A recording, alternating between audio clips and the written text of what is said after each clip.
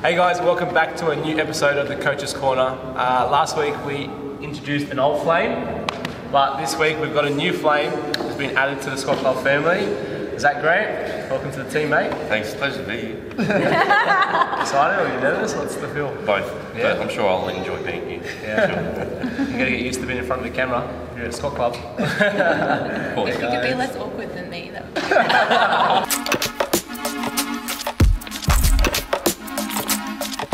Well, the benefits of following macros rather than meal plan is that it teaches you more. Like anyone can follow a meal plan, anyone can say, okay, eat this, this and this, but that's not going to teach you why you're doing that and why you're eating that. Like why are you going to eat one boiled egg in the morning? Why, you know, if you know, okay, well if I have to eat this much protein because it's going to help me, you know, then it's going to be easier to understand if you know why you're doing things. You're going to be able to set yourself up for the future as well. Yeah. It's going to teach you how to be sufficient and what you need to do and how to do it. That's a big reason to why people get results is because they have an understanding of why they're doing things as opposed to just following a template. Anyone can say, okay, eat 3 strawberries in the morning, but why? Why would you do that? It also enables you to eat foods that you enjoy. So if you get put on a meal plan that's just like generic, eat these foods and you enjoy it, it's going to be so much harder for you to stick to. And then long term, you want to be able to, educate yourself and eat the foods that you enjoy, but still lose weight and keep it off. And then you were saying that education, you know how to eat them. My friend was telling me yesterday she's bought this meal plan and she has a boiled egg for breakfast, she has steak and vegetables at lunch. And I'm like, that's like, why? How are you doing that? How are you sticking to that? She's like, oh, I just do what they say. And I'm like, oh, okay, but what about when it's over? What are you going to do? Yeah. You know what I mean? We're not robots. Yeah. Everyone, like a lot of clients will say to me, oh, I can't have a meal plan. And like, I think meal plans have a place, they do. For people who've never, we're in a position where they have to lose body fat, I think, and where it's going to be detrimental to their health. I think that meal plans have a place, but like you guys are spot on. It doesn't teach you why you're eating the foods. Like there's no reasoning behind just eat this. Well, why am I eating it? Exactly.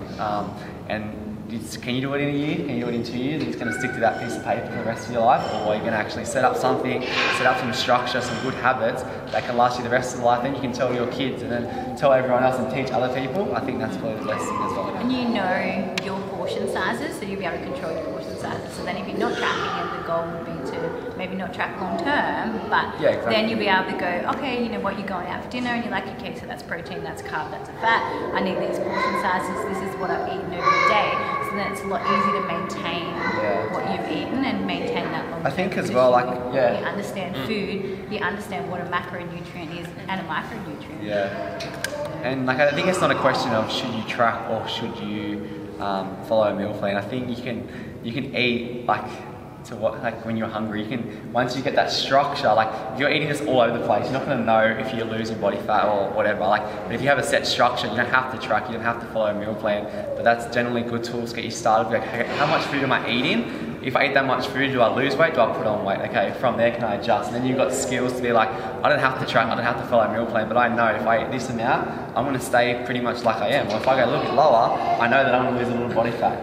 That's kind of the structure. Yeah, that's exactly right.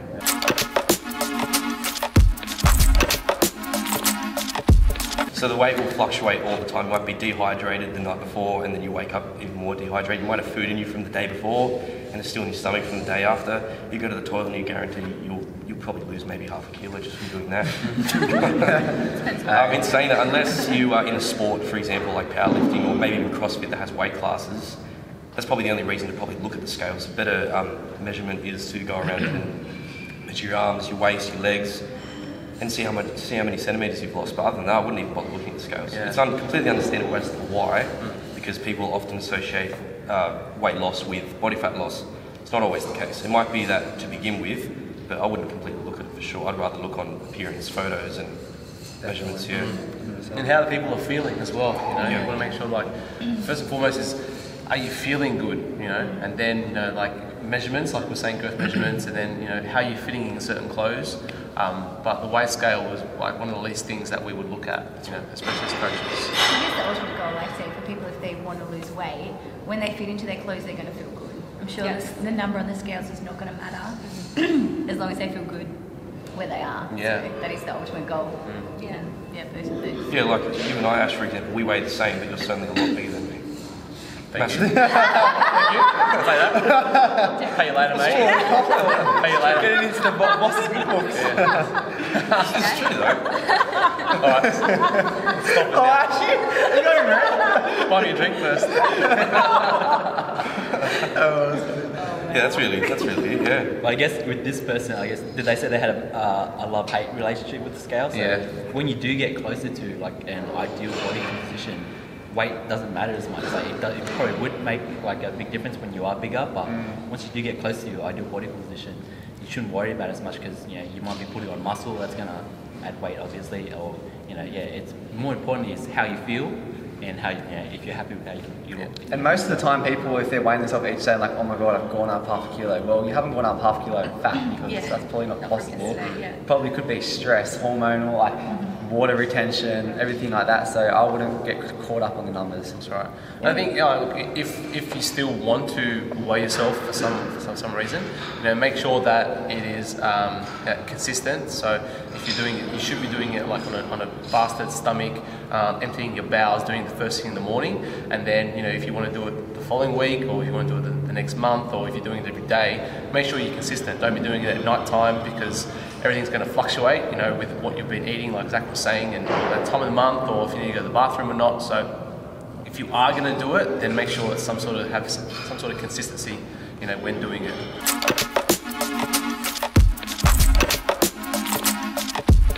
Why don't you look at how you're recovering first instead of reducing training days? So what are you doing for recovery? Are you eating enough? And then look at training. I think we spoke about this last week. I think we went on a rant.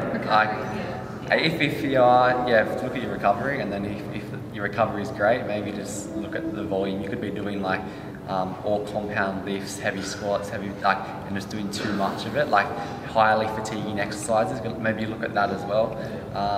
But Are you more stressed than normal? Yeah. Could be also a fact of factoring a deload week as well. They are very useful. I know I use that with my clients as well. It's just trying to reduce the overall volume for a period of a week, and then they're able to start to increase again, and the fatigue is gone. So it could be a factor. It doesn't necessarily have to be like taking away a training day. Like you can change like the amount of volume you're doing, the intensities you're doing, and really just take a deload week because if you are training like for long periods of time and consistently pushing yourself, you might be redlining yourself. So that's where a deload does come in. It gives the whole system time to adapt, and then you hit the ground running again. So you can, if you have the capacity to train 5 days, then maybe look at other ways.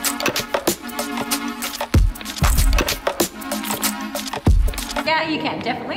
So, a few things I'd suggest is the vodka and soda and lime.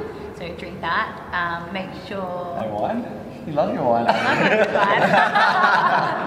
love red wine is good too. But drop your carbs for the day. So focus on what you're eating through the day, or even leading up to it as well. You can pull a few carbs leading up a few days, so then you'll be having, say, a big carb load on a Saturday or Friday, if that's what you do. So make sure that you hit your protein, still make sure you get your micronutrients in, so your fruits and your vegetables and your fibre, and then have your alcohol. And don't turn a day into a week. Yeah. The other thing you can do too is also like the next day after, reduce your calories as well, and that's a good way, like maybe skip breakfast or something like that. And skip that kebab. When you That.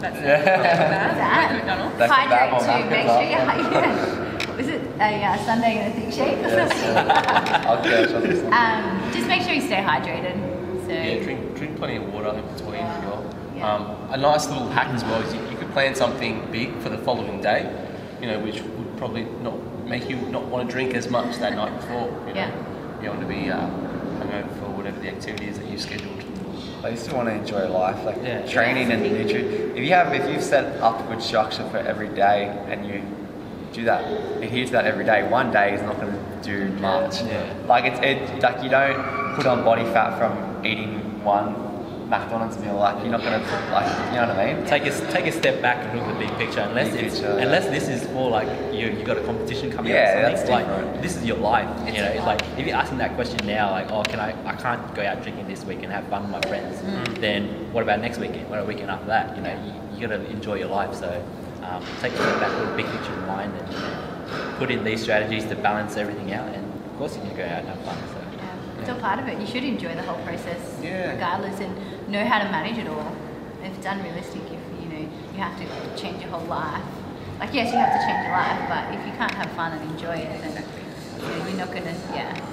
If someone restricts you from doing like that, then make sure you just run far away from that person. And just hit up Abby. She goes out every week. Just be ready for a party. Can I She's a say? party.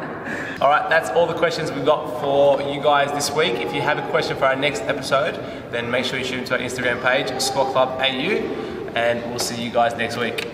Bye. Bye.